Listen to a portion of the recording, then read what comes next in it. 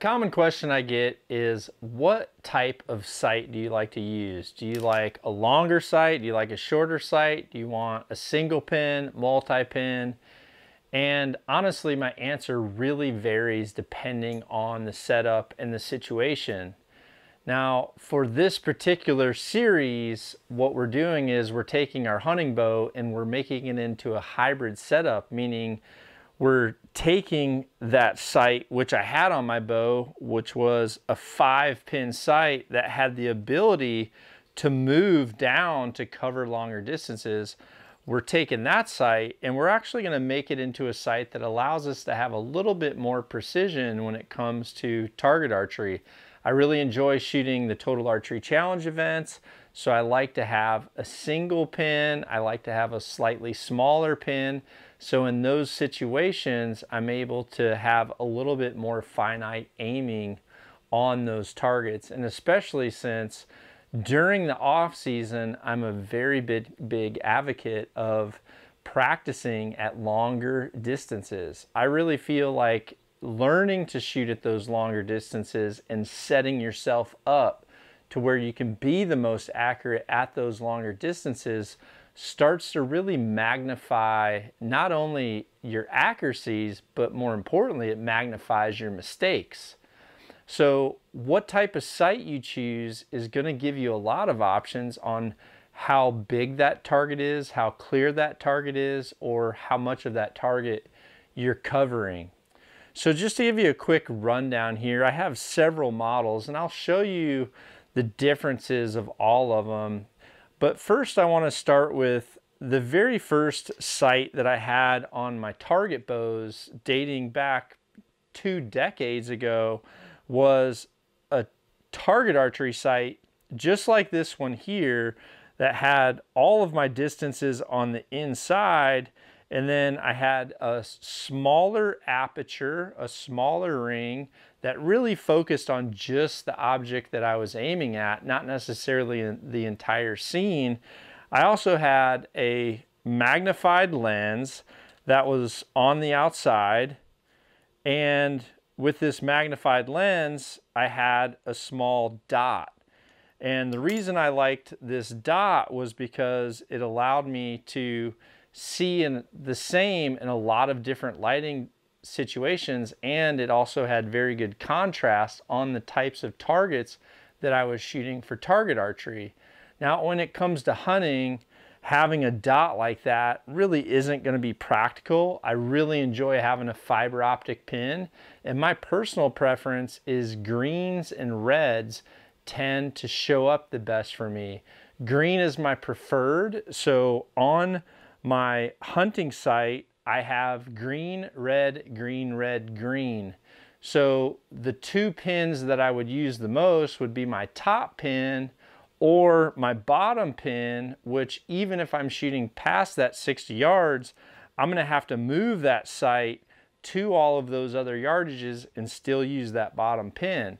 So if you have a fixed pin sight like this one here, that gives you the ability to move that sight to different distances, you really have the options of both worlds. And in a hunting situation, this is 100% preferred for me, because having a single pin that I have to worry about moving a lot, for me and the types of situations that I have, get to be a little bit frustrating, having to move that pin just a little bit too much, or not being able to move the pin at all because the situation's happening right now, and you have to know your setup so freaking good that you need to know exactly how high or how low to aim because the animal's moved. Whereas with fixed pins in a hunting situation, I can simply say, okay, well, that animal's, you know, somewhere between 30 to 35 yards, put my 30 at the top of the vitals, my 40 is going to be at the bottom of the vitals, and I'm kind of just covering everything there in between,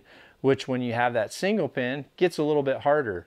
However, in situations where I'm hunting in a blind, situations where I'm hunting, for example, hogs on a feeder, or if I'm hunting turkeys over decoys, having those single pin sights that I can move a little bit easier or be more at the ready to do so is super convenient and super accurate, but in whitetail situations, rutting elk situations, spot and stalk situations where you're going down, covering ground, popping up, and you might need to make your shot, having multiple pins is my preference.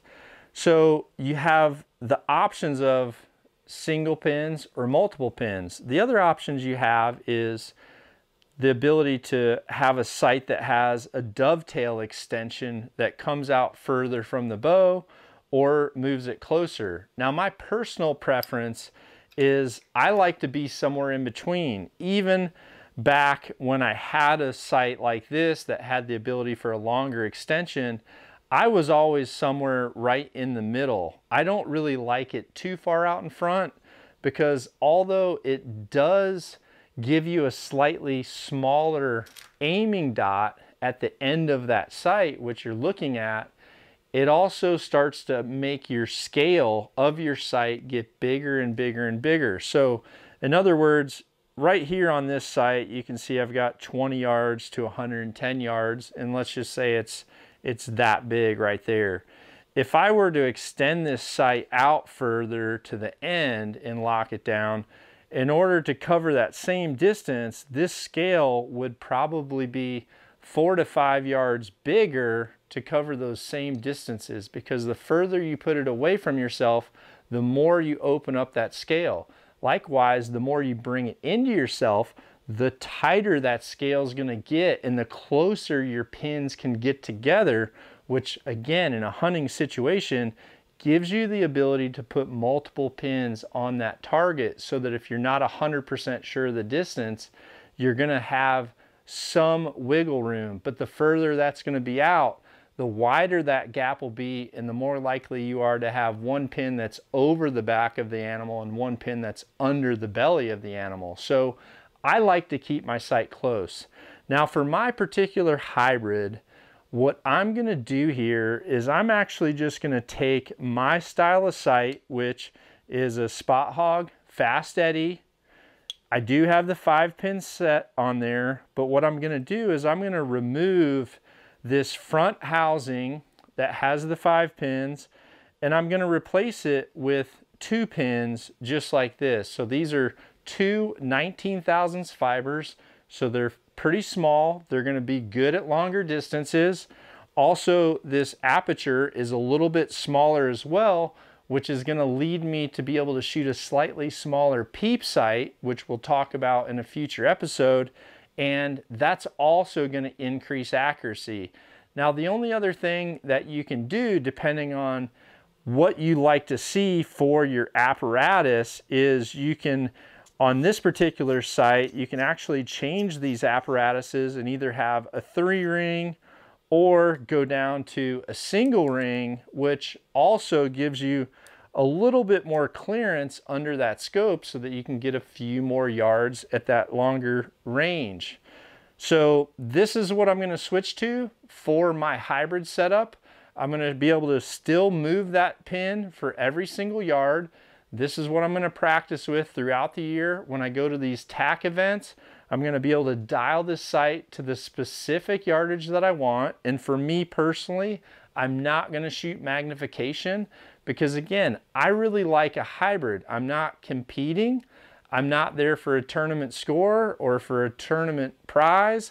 So I'm just looking to have something that still in my mind lets me relate to hunting, but doesn't necessarily give me this target archery style apparatus.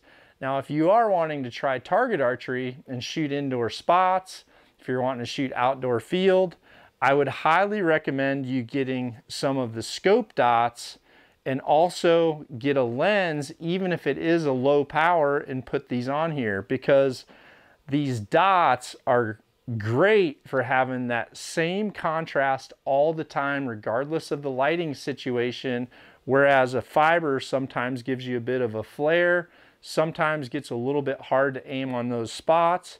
So this is my setup. I'll show you exactly what I'm going to do to put my particular sight together and get it leveled out for my tack bow. Taking your multi-pin sight and changing it over to that double pin is going to be super easy. All you've got to do is remove these front two screws right here that actually hold down the third axis adjustment. It's a pretty nice system for easy third axis adjustment, but it takes the entire front head off. So now you have a multi-pin hunting head that you can easily remove and then replace it with this 2-pin housing, which is awesome for exactly what we're going to do. And that's going to be more long range shooting, more finite adjustment, going to have a little bit better sight picture because there's not going to be as much clutter in there as well. And personally, I feel like having that single pin, you are going to learn a lot throughout this downtime from hunting season and being able to know what type of accuracy your bow gets with an adjustment of 1 yard or 2 yards and what that 1 or 2 yards does. So what I'm going to do, I've gone ahead and mounted this on, and I've done my best to where when I'm looking at this, I'm trying to make sure that this scope right here is square or at a 90 degrees with this frame that's mounting on my bow. So I'm just going to get that close for right now, and right there it looks pretty darn close. I'm also going to just make sure when this is on here, my scope housing is vertical. You don't want this scope housing turned down. You don't want it turned up. You really want to make sure that this scope housing is running parallel with that vertical bar. So I'm going to take one look here from the side. That looks awesome. It looks pretty close to a 90. So for there, I'm going to go ahead and do a quick sight adjustment. Now I do have some other videos out on how to properly level your bow sight, which I'd recommend you take a look at if you're not familiar with this. For right now, I'm just going to take a Hamskea leveler and just take a quick look here. Second axis is awesome.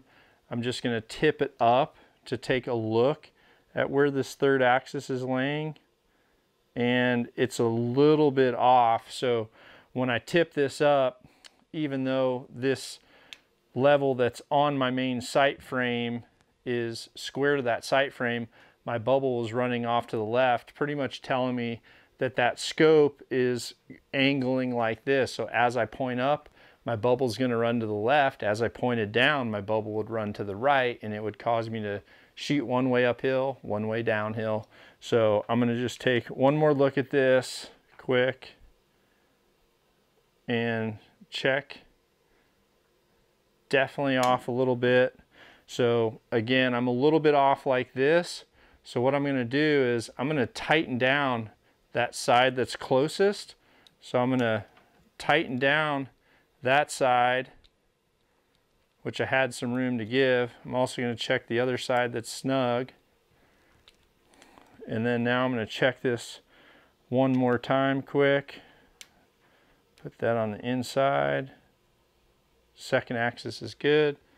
Pointing up in the air. Third axis is also good. So just like that, I've got this thing set up with a nice 2-pin sight. It's going to give me some accuracy throughout the summer, throughout the tax. And I'm going to go ahead and just mount this on the bow that we're working on so that we know exactly where we're at throughout this series, where we're at through these builds. And we are done with this second step of picking our sight, mounting our sight.